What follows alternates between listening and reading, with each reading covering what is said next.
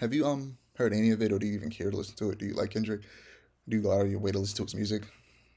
I like Kendrick. I have not listened to this new album. I know it came out what, like 2, 3 weeks ago, and someone told me that it came out, and I was like, "Oh, cool! I'll listen to it when I get the chance." I just still haven't had the chance to listen to it.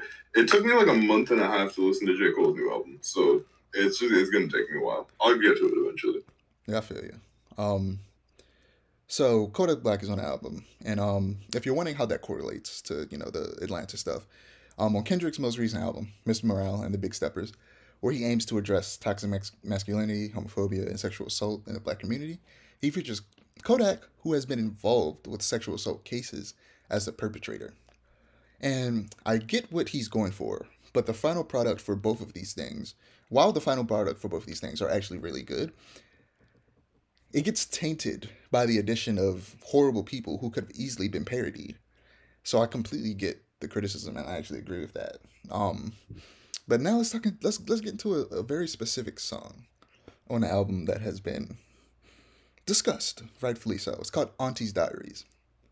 The song discusses his trans uncle and cousin who both transitioned to becoming men as they felt like they were their entire lives. And in the process, he says the F slur at least a dozen times, and calls both his uncle and his cousin by their old names. And naturally, people are upset about this, and that makes sense.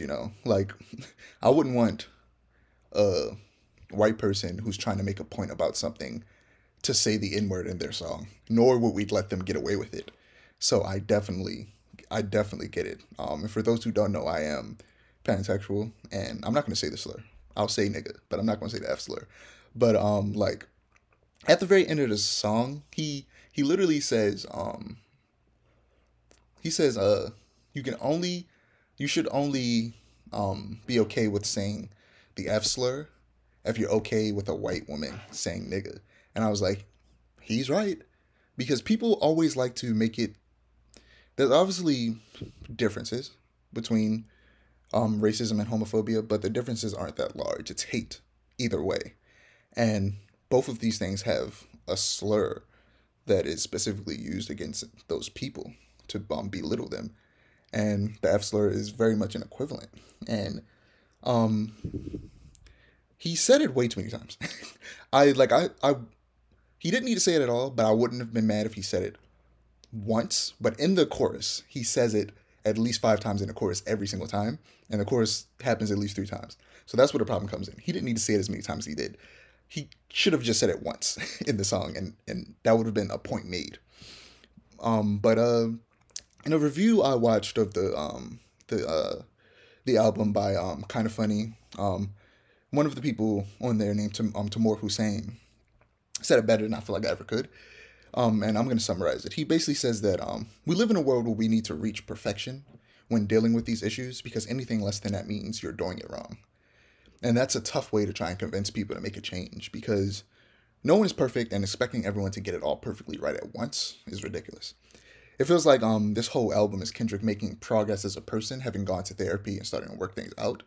This is an album where his execution isn't perfection, but it's progress. And I can't help but be reminded of a spoiler alert for Spider-Man: No Way Home.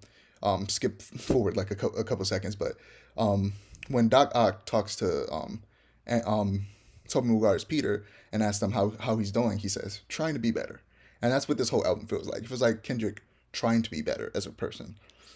And as much as some fanatics will shout from the roofs that he should be canceled, he won't.